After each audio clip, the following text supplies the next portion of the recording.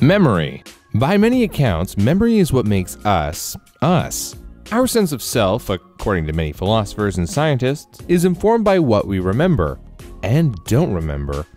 But what does it mean if everyone around us misremembers the exact same thing?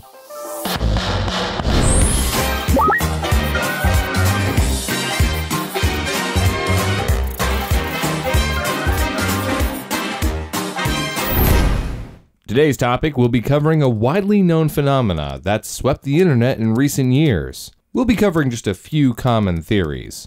We're just trying to see what the most likely answer is. And with that out of the way, let's get into it.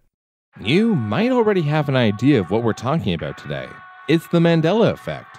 If you are otherwise uninitiated into the world of the Mandela effect, it's a term used to describe a collective, culturally ingrained false memory, or when a large number of people's long-term memories contradict recorded history. For example, do you remember what accessories the Monopoly Man is wearing? What does Darth Vader say to Luke Skywalker? Is it Berenstein or Bernstein Bears? What causes this unnerving and sometimes scary phenomena? The term itself was created by paranormal consultant Fiona Broome at the 2010 DragonCon.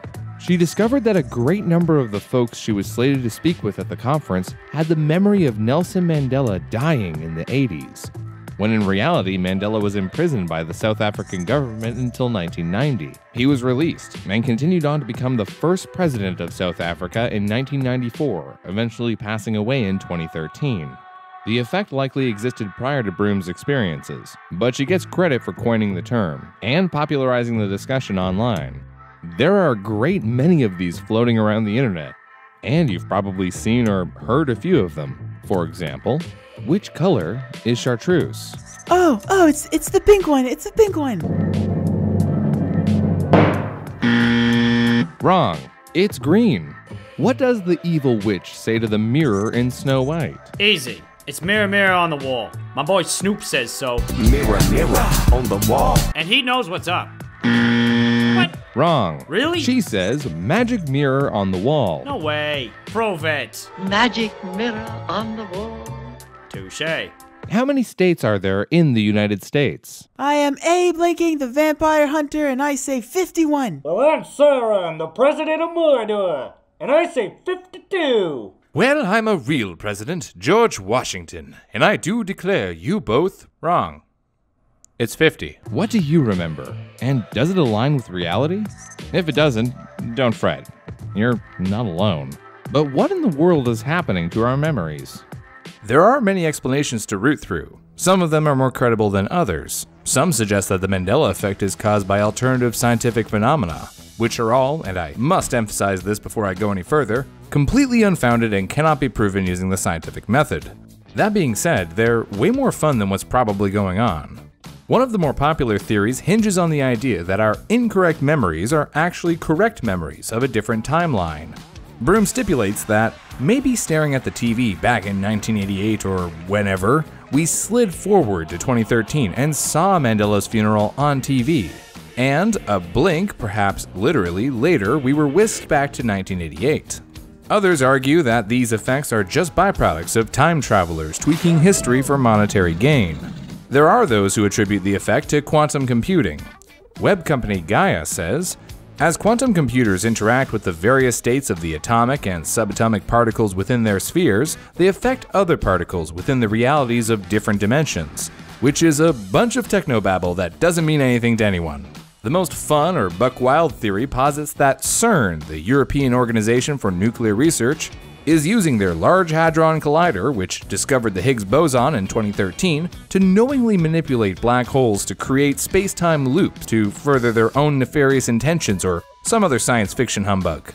This hilarious hypothesis is so prevalent that many come to refer to the Mandela effect as the CERN Mandela effect. Okay. This is all to say that these theories are super fun to think about, but when we try to apply them to the real world, they lose their clout.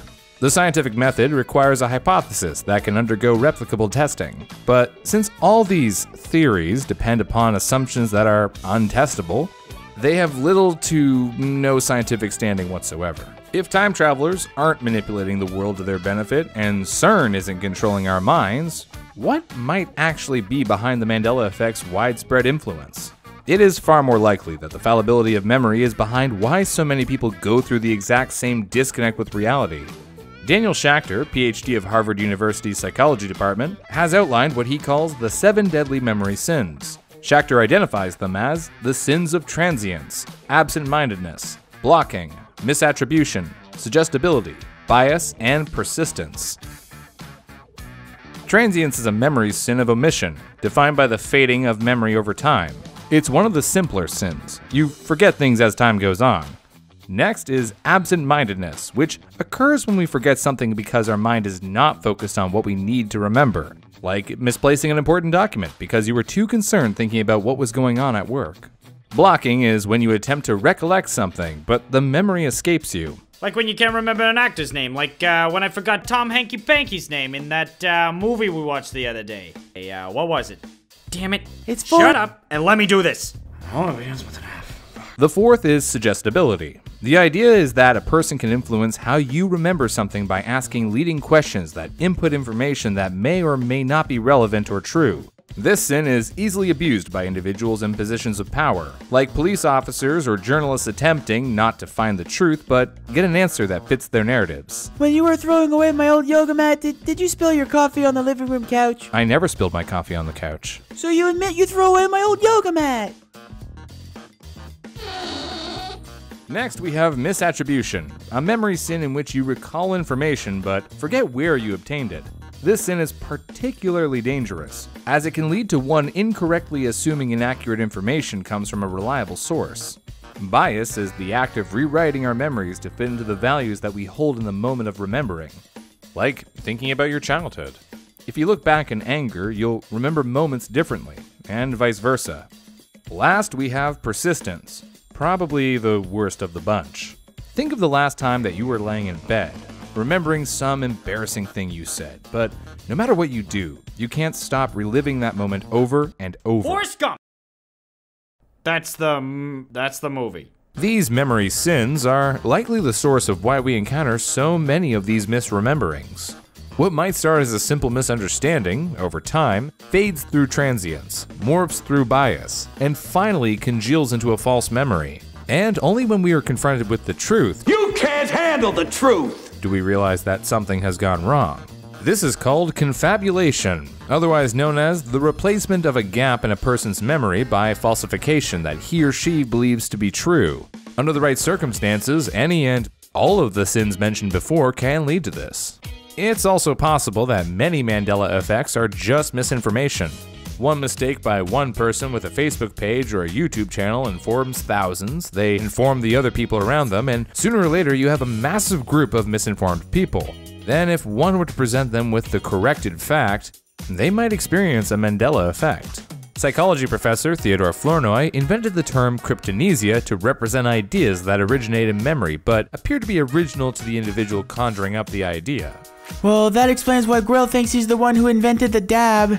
You mean my yash? The cool move I made up on the spot last month? It's a dab, okay? It was created a while ago, and the people who did invent it, they don't even do it anymore. As you can see, it's possible that cryptomnesia too plays some part in the Mandela effect. It's also useful for us to bring up confirmation bias, as a possible reason why so many of these effects have cropped up in recent years.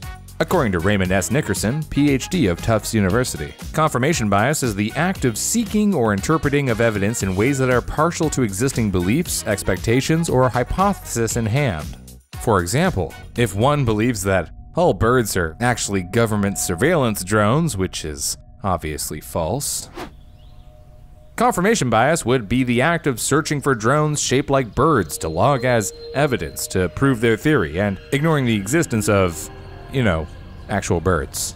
Obviously birds are real, bro. However, I'm not so sure about those quote-unquote giraffes. Confirmation bias plays a very important role in alternative science theories for the Mandela effect. If one already believes in supernatural explanations, they are more likely to interpret evidence in ways that prove their theories. There are a great many possible explanations as to why we experience the Mandela effect, but there haven't been any clinical studies on why this occurs. So it's really all just speculation. Still, some speculation is more reliable than others. Does the Monopoly Man have a monocle or not? He doesn't have one and never has. Oh, man. Who gives a damn about Monopoly Man? What I do know is that Darth Vader definitely says, Luke, I am your father. I love that movie. Best Star Wars. I have a bad feeling about this. No. I am your father. That's impossible. Search your feelings. You know it to be brew. No. And lastly, is it Berenstain or Bernstein? I know this one. It's the Berenstein Bears. Berenstein. The Berenstain Bears. Oh, pardon my French, but this is bull. Beep. Maybe the Mandela effect is just confabulation. Maybe it's just that we're not paying close enough attention. Hey, it could even be converging timelines, but even the great Fiona Broome, who coined the term herself, is well aware of the flimsy credibility of alternative scientific theories. She says, my memory is at least as fallible as everyone else's. And whether those explanations are credible is another matter, and in the eye of the beholder.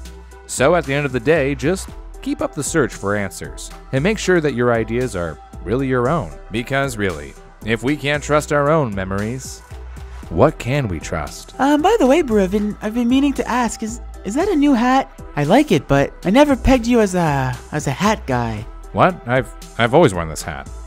Weird that you just now noticed. Weird that you just now noticed. It's the Mandela effect. Converging It's the timeline. Mandela Converging effect. timeline. All It's birds the are Mandela actually effect. government Converging surveillance timeline. drones. It's the Weird that you just Mandela now effect. noticed. Weird that you just now noticed. Weird that you just now noticed. Weird that you just now. Hey, bonus question. Is it pronounced capillary or capillary? I've been told there's a wrong answer by the internet. USA! USA! USA!